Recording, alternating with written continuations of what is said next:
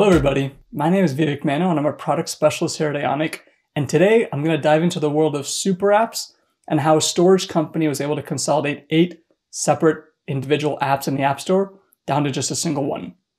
We're talking about a multi-billion-dollar public company that's best known for providing portable storage solutions around the world. Let's dive right in and see what they were up against. So some of the goals that the customer had were that they wanted to bring everything together in one main application. So they had disparate app experiences that existed everywhere for their different personas, like for drivers, field service personnel, repair techs, and even their partners. And what they had to do was find a way to gather the data from their SAP backend to deliver all this information in an easy to understand and digest way for all their personas.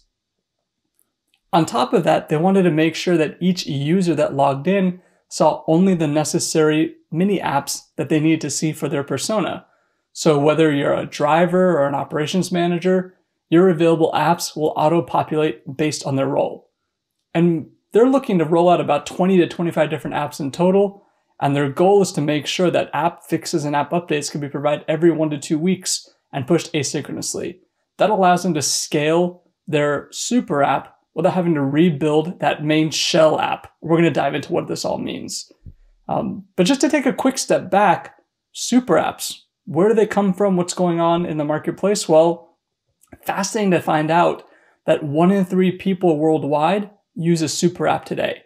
And when we look at some of the more dominant super apps that exist, like WeChat or Alipay or Grab in Singapore, it's astounding to consider the fact that these apps are sitting at 2.4 billion monthly active users cumulatively. That's a third of the world's population using super apps.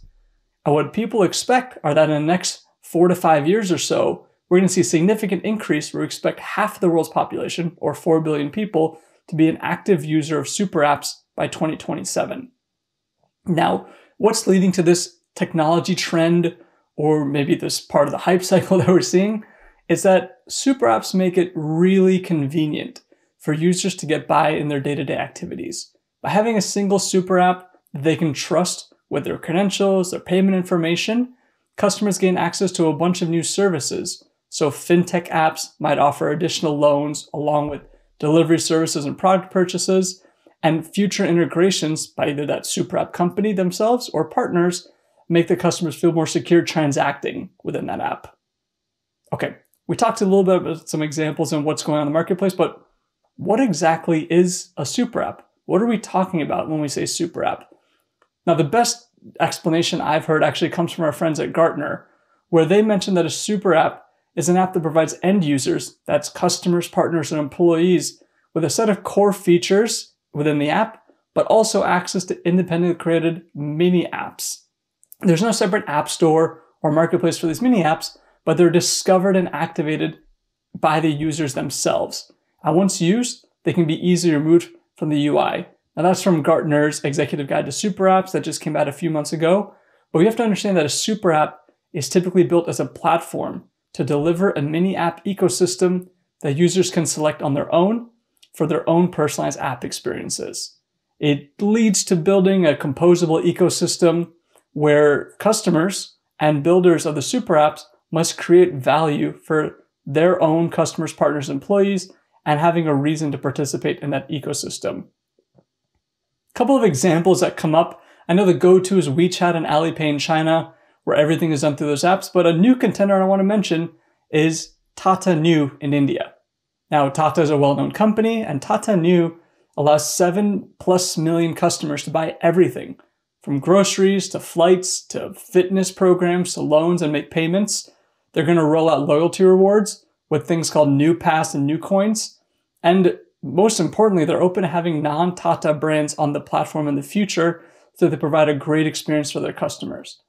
Now, interest is growing in Western nations and in descending order from the UK to US to Germany to Australia.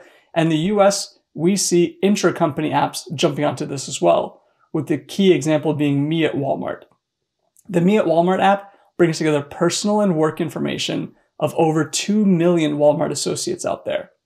Now, this app allows employees, users to manage their work schedule, request time off, swap shifts with other employees, or take COVID-19 health assessments, and a lot more. So while we're seeing Asian nations really grabbing onto this from a consumer standpoint, in the West, that's slowly increasing with fintech companies and healthcare kind of leading the charge, but we're still seeing it much more from an internal app or an MDM point of view. Typical use cases for super apps, we think of it like a Swiss Army knife with many tools that serve multiple purposes. You can combine disparate applications, like we're going to talk about the logistics company. You can enable an all-in-one experience so that everybody has one place to go where they know they can find their services and goods that they want to use. And like Tata News showed, they can add new verticals with partner companies as time goes on. Now, what makes a super app a super app? This is super important, and we're just going to dive into it with our logistics company.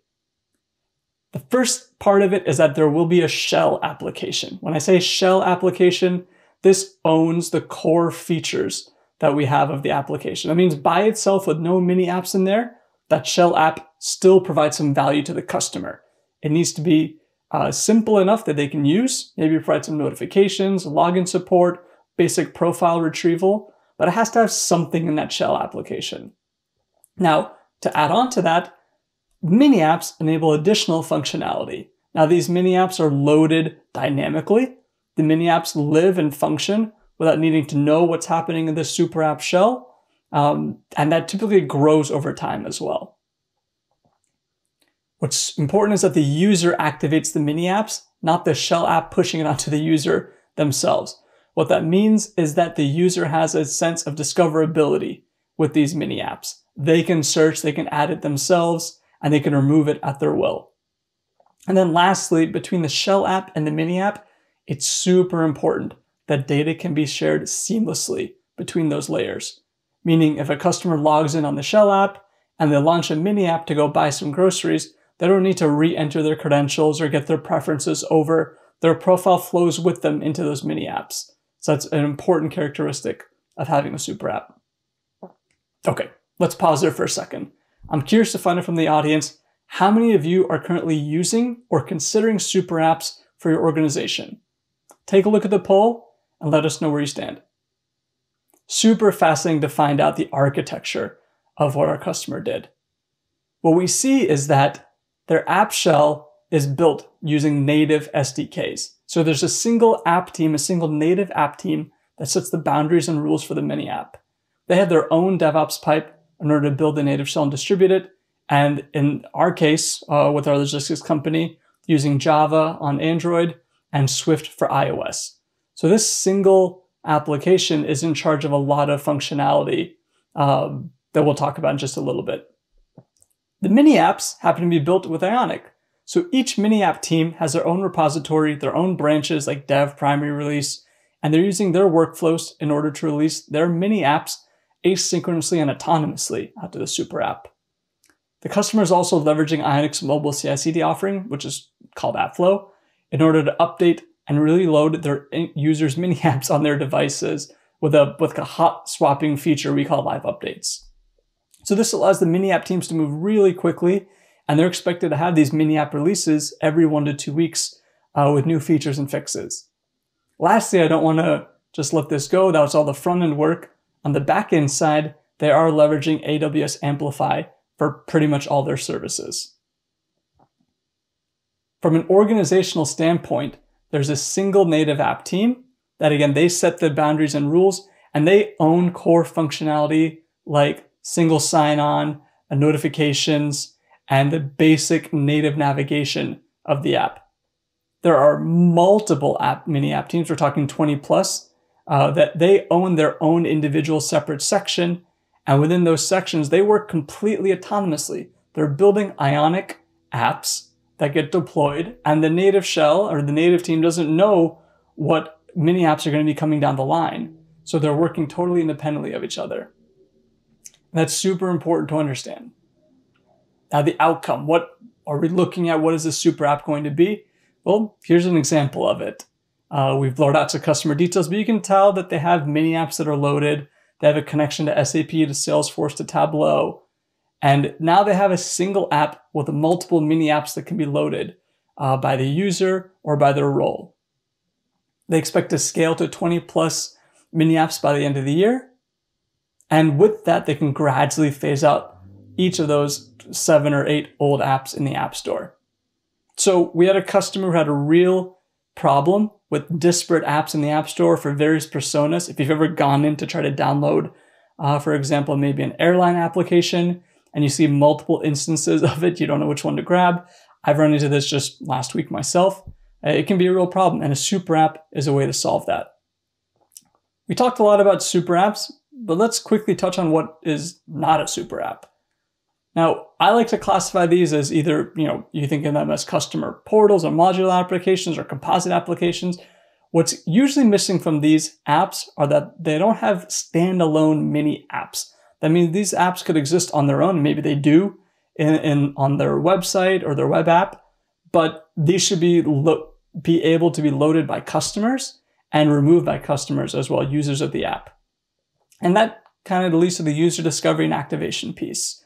So some examples I've seen are customers who decide that, we're going to roll out an app that adds new features over time, that each feature is in fact kind of like a mini app, but they push that update out. It becomes a part of the shell experience, the overall experience, and it can't be loaded or removed by users. So not having those for me means that they don't classify as a super app. Another example I see are portals, where it's just kind of a come here, table of contents, and then choose your adventure where you go. Those are not exactly super apps, but I think over time, with their integration gets well, the standalone apps are nice, and the users can discover and activate their own, those portals could become more valuable over time. Okay, we've talked a lot about super apps.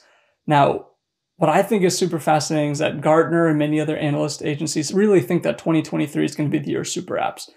And creating a viable super app gives you a first mover advantage in your industry where you could be the center of your ecosystem. But you need to ask yourself, are you willing to make an investment, that push, that multi-year plan? And do you have the right integrations and partners to make that ecosystem work? Or if you're a small, medium-sized business, should you consider jumping into one of these super app ecosystems? Because you could participate and get just as much value instead of making your own super app ecosystem. So with that, I thank you for your time.